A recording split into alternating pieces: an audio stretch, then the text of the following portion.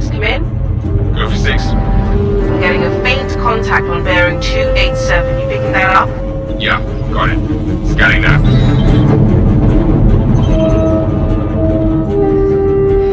We're clear. Commercial vessel out of Lake 3. Reminder that civilian traffic is restricted under lockdown. Copy that.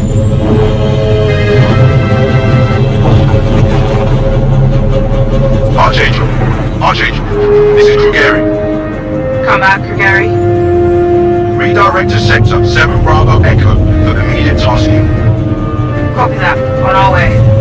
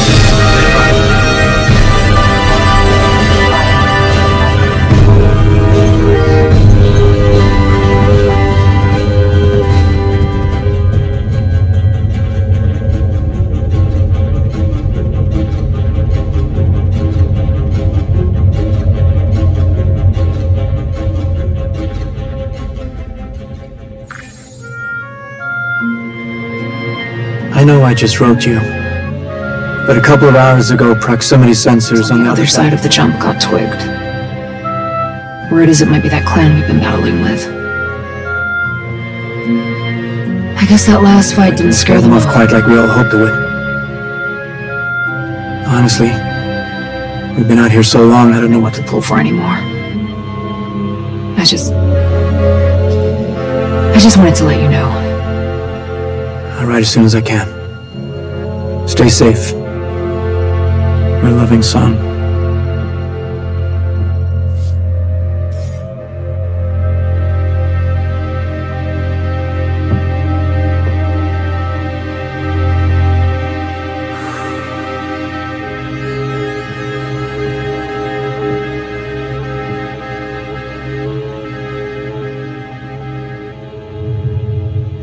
Never gets old, does it?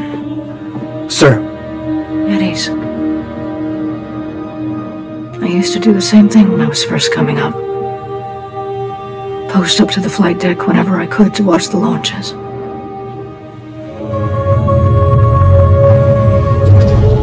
Have you seen the F-8s up close? No, sir. The thing's a beast. Nimble, too. 12 maneuvering thrusters and 3 mains. It sure sounds like it. Sir.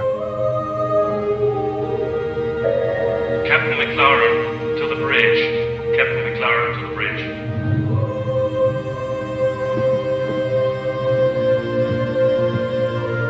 I saw you apply to the Flight Academy again. Yes, sir. Keep your head up. Took me a couple times before I got in. Thank you, sir.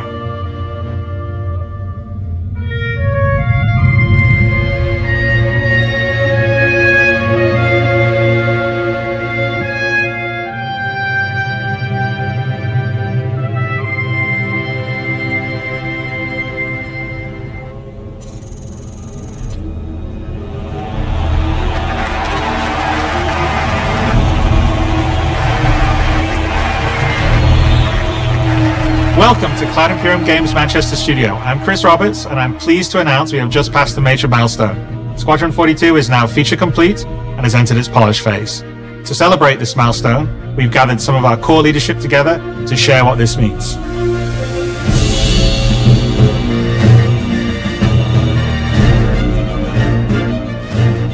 As Chris says, we've moved into the polish phase of Squadron 42, which means extra emphasis on ensuring things feel fun.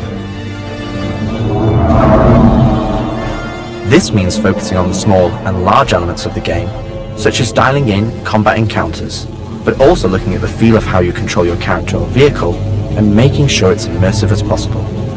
We've paid extra attention to how your character reacts when in their ship, so that you feel like an actual pilot, whether that's firing your weapons, taking hits, or punching the afterburners to get to cover. Ship AI has also seen huge improvements, with closer engagement distances and more varied behaviors, and with our new precision targeting mode, the action has never been as close.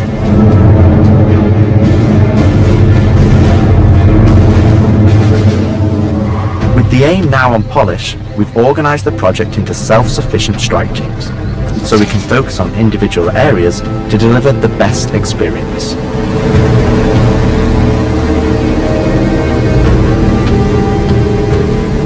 Get out of sight, the cutlass is gonna spike.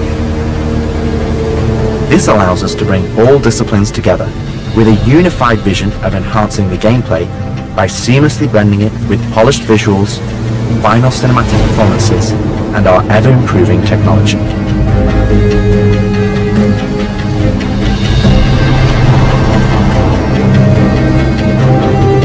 You didn't see the boat, kid. You're good to keep going.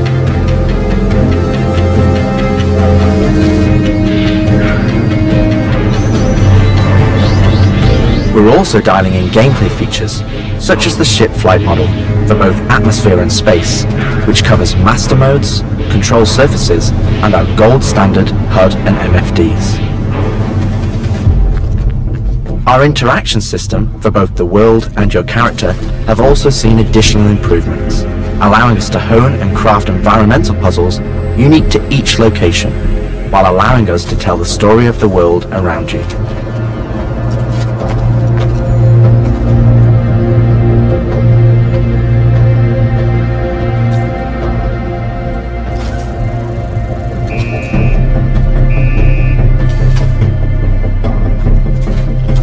The military multi-tool is an essential piece of equipment for every pilot that integrates all attachments into a single handheld device and allows us to create really interesting challenges, including physics-based puzzles using our updated rope tech.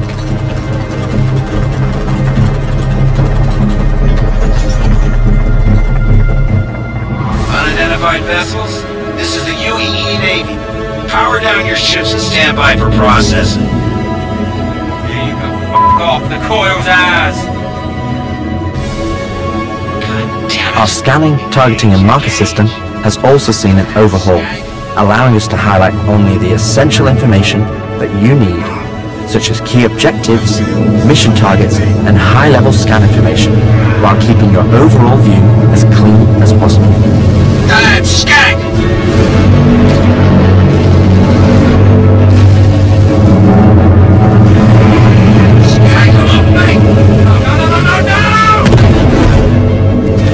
FPS combat and stealth, which has seen a suite of improvements, from improved looting, weapon feel and balance, realistic scopes, and smoother locomotion, alongside our new and improved FPS radar and scanner that provides you an overview of the battlefield, but at the cost of ramping up your own emissions. We've also seen the introduction of our Maelstrom-powered destructible environment, which adds a layer of dynamism to the experience, alongside our improved AI, that can now have hundreds of combinations of traits that allow us to create unique and challenging combat encounters that really push your tactical awareness and skill.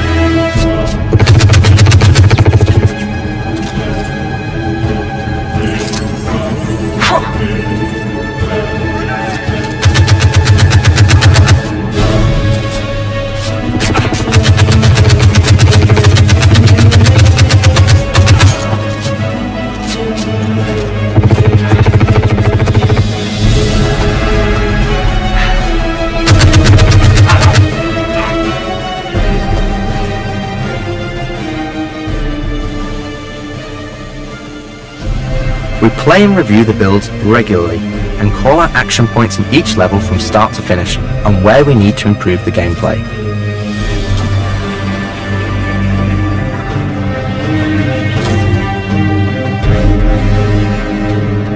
This is an incredibly rewarding stage of development for me and the team, as the ultimate vision of the game is realized, allowing us to craft an experience that we can be really proud of.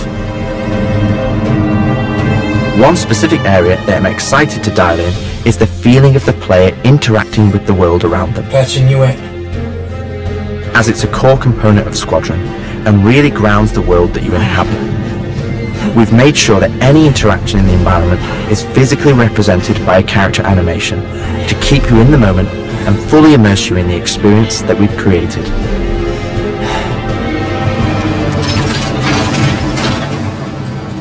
Ultimately, this is the final phase of gameplay iteration before we fully transition into optimization and stability on the road to release. Agent Trejo, this is Colton. Come back. Always trips me out to see terraforming setups like this. Web tried explaining how atmosphere processors work. Really shows how far we've come. What the hell is she? With the transition of Squadron to polish phase, we've had the opportunity to find additional moments within the existing narrative to add subtle interactions where appropriate. It's been tremendously exciting to play through these areas and find places to augment the mood, support gameplay, and further embellish our story and characters. So yeah, man, I can't believe it. They said I've got to wait another 2 years before I can reapply. So that's why I figured I'd get a job trying in security, because that's you know, I can get some hours flying in the cockpit and whatnot. Can't hurt, right? Exactly. We've also been capturing pickups for our lead female player character, as well as wildlines for our various enemies that you all will encounter throughout the game on both foot and in your cockpit. These consist of a range of responses and reactions that you as the player can trigger, which has been the culmination of efforts by the gameplay and AI teams. This means that you're going to have to tangle with some very smart and reactive bad guys to complete your mission.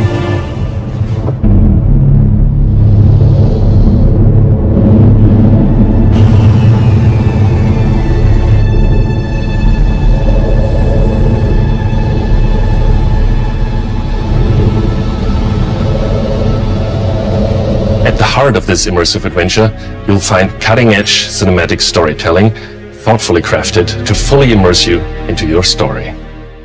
We fight today! So in 40 years from now, when you're surrounded by everything and everyone you hold dear, and they ask, what did you do in the Battle of Vega? You can look them in the eye and say, I held the line. Men and women of the Second Fleet, I am proud to stand with you today. Good luck. Push your back. Nice speech. Any word from the recon team? Not yet. Well, let's get into position.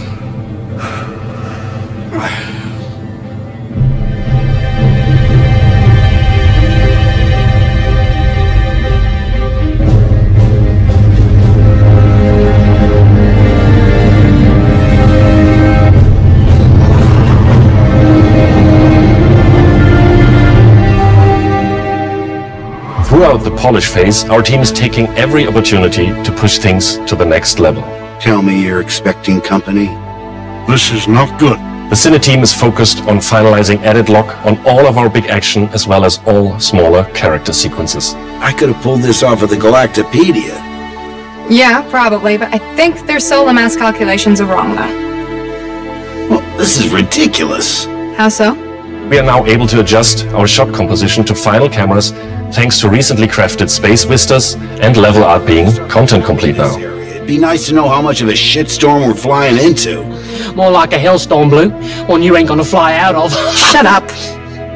Now, I hadn't seen another ship that wasn't trying to kill me in days, let alone a hauler, let alone a Jean. So you can imagine my surprise. Detailed lighting passes can be done on hero sequences so we can show our cast and convey their emotions in the best light possible. And we're making sure our cinematics are triggering as fluid as we can craft them so they form a coherent concerto with the rest of the player's narrative experience. Mr. Wexler, this is Lieutenant Commander Colton. Oh, Commander, hey! Julian Wexler. I'm the field manager of this little operation. Welcome aboard the Archon. What brings the Navy to this little corner of the universe? We got you flying with Lieutenant Commander Colton. He's one of our best. As others will share, this is the most rewarding chapter of development, which allows us to truly experience the visceral and oftentimes emotional moments that our narrative provides. How did you handle it after Vega? I'm not sure I handled anything. It helps to remember that stuff like this is supposed to hurt. I've never been good at dealing with problems I can't fix. Well, this is one that you don't have to do alone. That's good to know. For the animation teams, polish phase means refining the social aspects of Squadron 42 that occur between the various missions and getting the behaviors implemented across all of its chapters. Here we're dialing in the hangar to make it as immersive and believable an experience as possible. Done. Okay. Let's do this. I have to switch out so the interchange fucking that. We're getting a weird after. I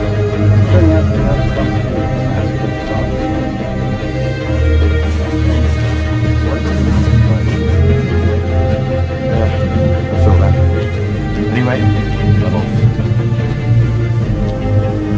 for example, we're launching off a space carrier, but we still ground the feel in real-world actions, refueling, repairing, and inspecting, and making sure that your next flight mission is a success. This means we're looking out for pops, hiccups, or awkward transitions, and ensuring that everything flows and looks like all the great mocap performances we've captured.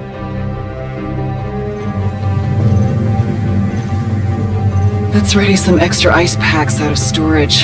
Whenever gunners are on full rotation, you can always count on at least one of them getting hurt. We also have you covered in everyday life. The medical staff work diligently for their patients, whether they're players or crew.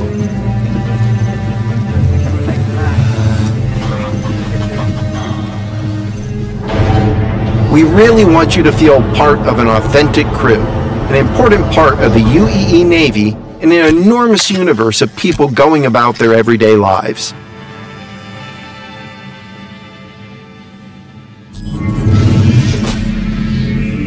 Let's go ahead and clear for takeoff. Ground crew, prep bay for takeoff. Copy that. Hangar, ready for launch. Takeoff approved, Baron 2. You have the ball.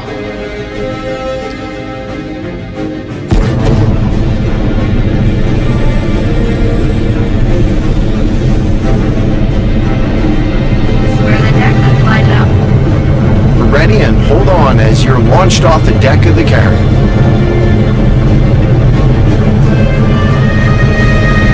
Baron 2, you are cleared for launch. Have a safe flight, Baron 2.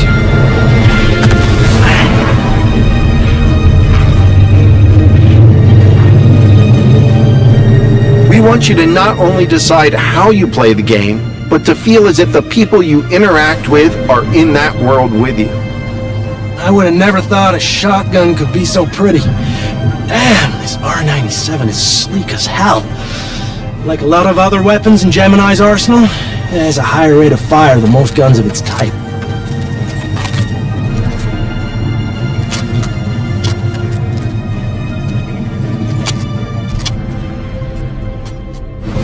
We're working to support a feel of authenticity through world traversals, running, jumping, and climbing, interactions with objects and the environment,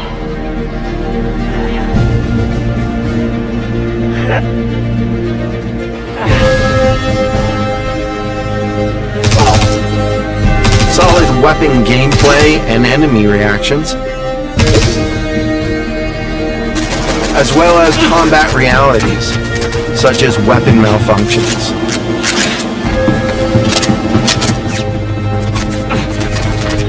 Or in close encounters of the more lethal kind. Ooh, that's gonna hurt in the morning. As we continue to focus on the quality experience, we've been working closely with our art teams, and it's been exciting to see their environments come to life alongside us. While animation and design have been populating the locations, polish phase for my teams means making huge advancements in the quality of our characters and environments. We've established our standard with recognizable characters like Mark Hamill, Gillian Anderson, and Gary Oldman, and we're now applying this to the rest of the cast and identifying any remaining tech requirements that need to be closed down. The story of Squadron 42 takes you through a variety of diverse locations of varying scales and styles. We shared glimpses of several environments before, and there's still plenty out there for you to discover. One of the main challenges the art team has had to face during the development of Squadron 42 is ensuring the visuals are complementary to the narrative of the script. The mood and feeling of a space is just as important to us as it is making sure we hit the visual quality that CIG has become known for. No good, we can't hack it from this side. Graves, we got a locked door. Can you give us access? No, I'm afraid that's a negative, Steve. I would have to add you to our system to give you override permissions, and there's a lot involved in that. It won't happen quickly. Okay, we'll figure something out. Everything you see during the campaign has been heavily inspired by the classics of 70s and 80s sci-fi, but with a modern twist. We want everything you see to feel like it has a soul, its own personality, and tells of a history long before you arrived.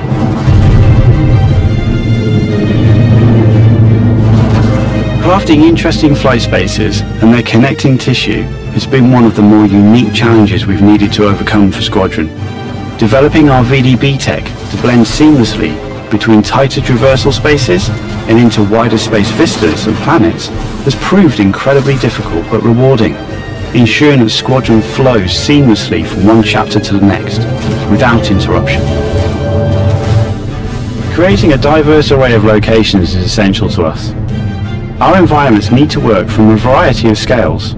We need to pay close attention to detail, whether we're working in a dirty engineering vent or navigating the debris of a dying star, wondering what may be around that next corner, or even who may live there, how would they have survived, and what state of mind may they be in.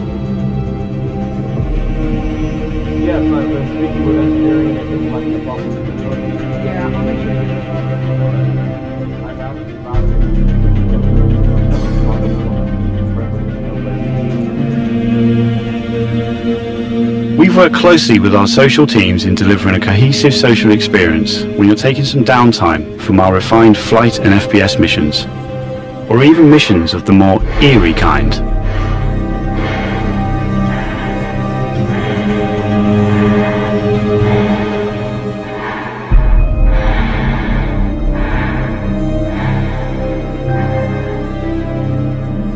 We'll be introducing new space stations on a massive scale, all brought together and designed to be as tangible as possible.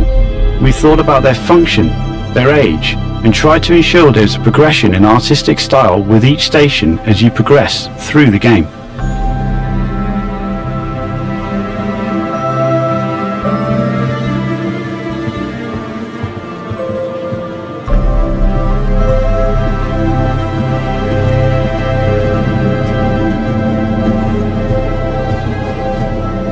As you can see today, the teams are working incredibly hard, ramping up the detail and quality to match the breadth of our vision for Squadron 42.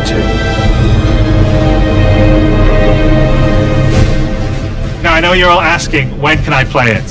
When can I play it? When we have the locked release date, you will be the first to know. Now we're in polishing phase on Squadron 42. You will start to see a lot more things coming to Star Citizen, as well as overall progress on the persistent universe. The polish phase can take some time.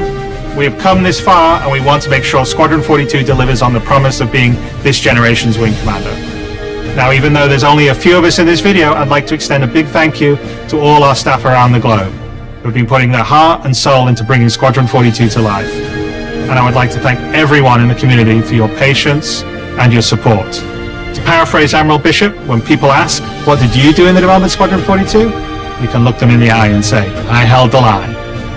I'm proud to stand with you. Thank you for making this game with us.